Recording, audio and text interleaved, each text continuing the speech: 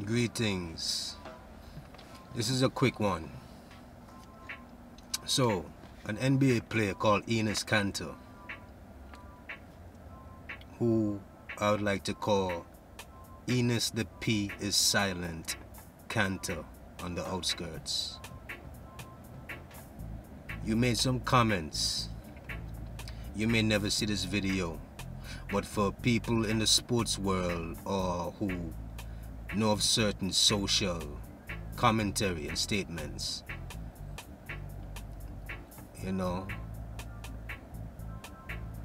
they will recognize what I'm talking about. But Enes Kanter went ahead and said that Michael Jordan didn't do anything for black people.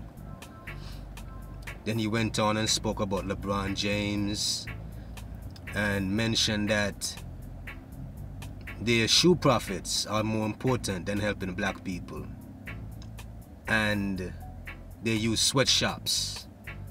Everybody know that,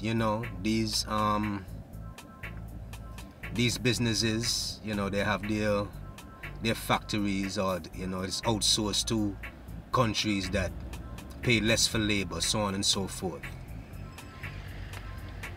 But when I heard this, I was kind of surprised, because Enes Kanter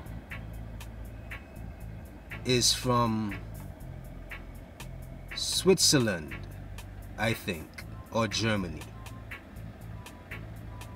But the irony is, Switzerland, I think, yeah. The irony is, Switzerland did not colonize. They're in that region of Italy, France, Germany. But then they profited from colonization. Ironically, because they weren't competing with these other colonizers. And, when these colonizers were maintaining their colonization, that was an expense. Switzerland did not have to burden that. So they profited and benefited from colonization, even more so than many countries. You see, what I notice with a lot of people is this passive aggressiveness. They have an opinion, yes, everybody has a right to an opinion, but they begin to throw other people under the bus, as opposed to pointing the finger at more organizations or people who have benefited from oppression and slavery and colonization. They would never go that far. So Enes, the P is silent. Sometimes money is not the way to help. For instance, a crackhead the other day asked me for some money, and I have given monies in the past to homeless people, and some change here or there. But sometimes we're in a different state of mind, and what I told him is, I don't think that any amount of money could help him. I explained to him that this is about the mind and the soul, and certain things had to be addressed, because ironically, I make money, but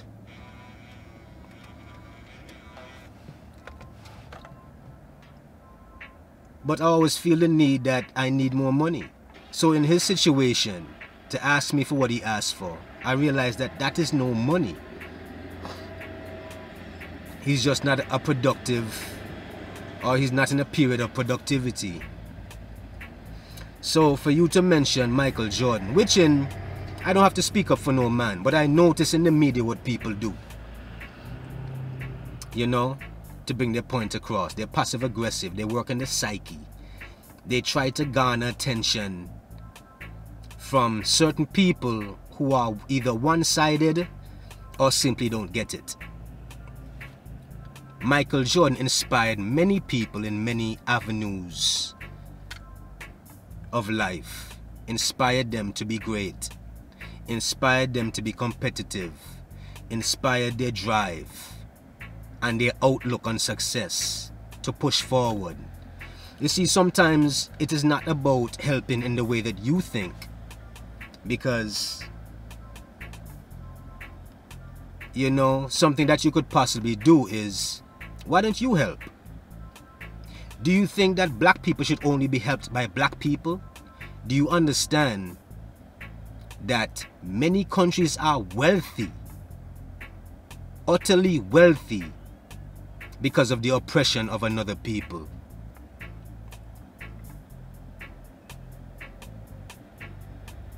You know, I realize that you are the type of person who should shut up and dribble. You have no depth.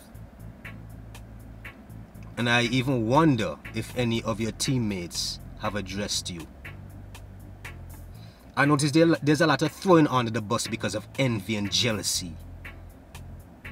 But I notice the fingers being pointed at certain tribes and certain ethnic groups and certain races. Before you mention anything, you should go help. Before you speak on anyone who is not of your origin, you should go to your own people and tell them to repent and atone and give back, because they were a part of the oppression. They are a part of the post-traumatic, the trauma. Yes, your people. You know what's funny? In a deeper history than what is presented, colored tribes governed and ruled Europe. Now we know, you know, that the first civilizations came about from certain people. And it's not to make anybody feel bad. That is just a fact and a reality. You know, we talk about the sciences, we talk about the arts. These things came from a place. But there's a little cloud because certain other races began to develop. And once they were taught even how to prepare food, even how to adapt certain types of hygiene, you know, certain types of humility, when they began to understand and see the benefits of these things, something happened. You know, envy is a funny thing. And as time goes on, a particular race was put at the bottom and other races were put at the top. So,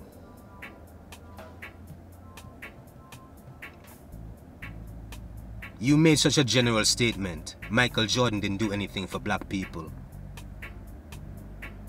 And you said that out for the world to hear. That is a disgrace. That shows the level of your intelligence. You think that there's only one way to skin a cat. Your girlfriend must hate you, but she'll keep you around for the money. But my brother, there's more than one way to skin a cat. That is why life is exciting. There are many roads to success. You know?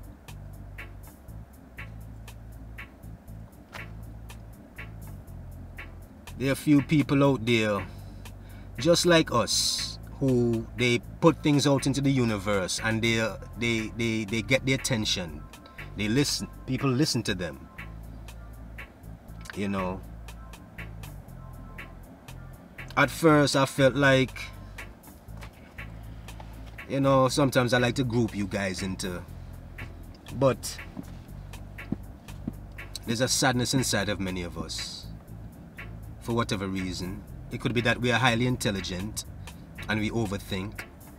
It could be that we are not intelligent and we try to think too much again. But seems like MJ, who I'm not ashamed to say, my favorite player, I think he's the GOAT. You know.